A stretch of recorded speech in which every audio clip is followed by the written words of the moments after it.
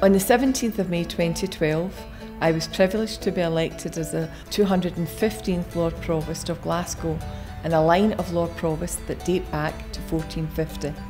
Like all my predecessors, I am passionate about my city, and I hope to share that with you in the next few minutes. The origins of the city we know today go back to its establishment in about 600 AD through the good works of our patron saint, St Mungo. Little did St Mungo know when he established a small settlement on the banks of a local stream that this would grow into Scotland's greatest city. A city that is now geared to look out to the Commonwealth and the world.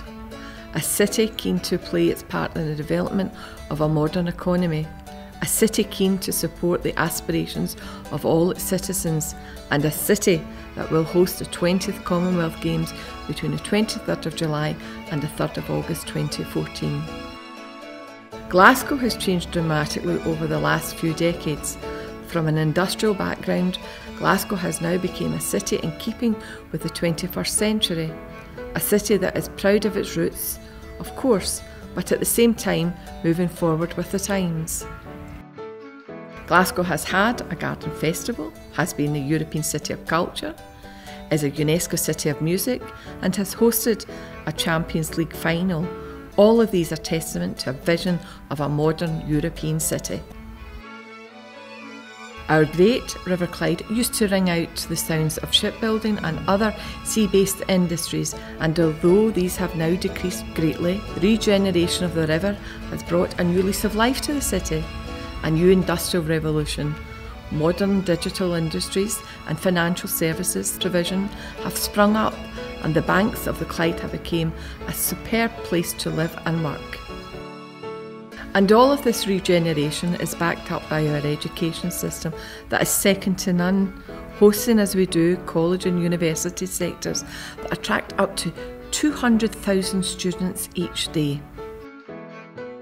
The retail industry is booming too, and Glasgow is one of the UK's major shopping destinations, again generating a different feel to the city and encouraging tourists to spend quality time in our shops, restaurants and attractions.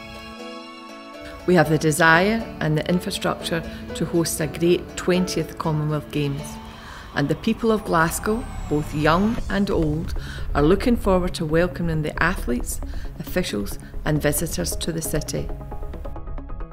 All of the sporting venues are in place and ready for business, and I can assure you that they are all world class. An estimated TV audience of over 1 billion will watch the opening ceremony, and I am working hard to ensure that Glasgow looks its best for the occasion. Please come to Glasgow and find out for yourself that we are not called the Friendly City for nothing.